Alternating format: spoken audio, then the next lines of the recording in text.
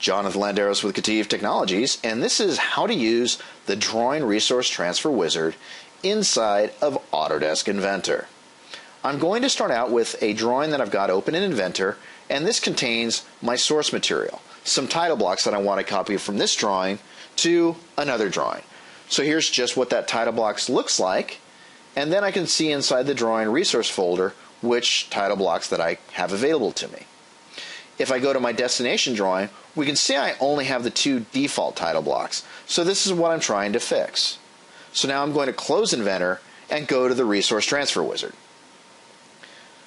So now I've got Inventor closed, and I'm just going to Windows Start, All Programs, Autodesk, Inventor 2011, or whatever version you have, Tools, and there's my Drawing Resource Transfer Wizard. That'll go ahead and open up, and I can just click past the welcome screen. And now I can choose my source drawing. In this case, I've creatively called it Source Drawing. Once that opens, Inventor will initialize, and this might take a moment, so give it a little time.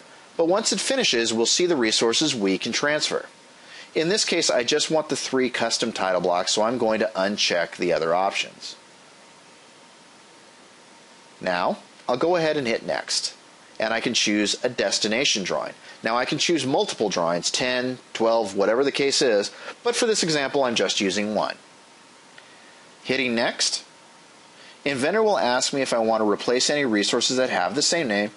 I'm just going to say no in this case, but your cases may vary. And then it'll also try to match up data if it can. It's not 100% perfect, but it will try.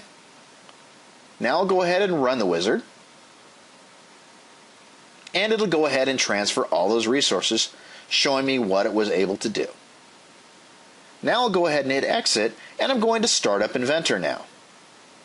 Once Inventor's open, I'm going to open up now this destination file that I had. Hitting Open,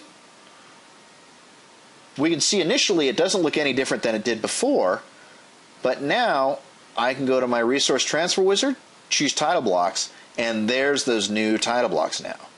So I'll delete out this title block, add in my new one, and just like that, I've got everything I ever needed.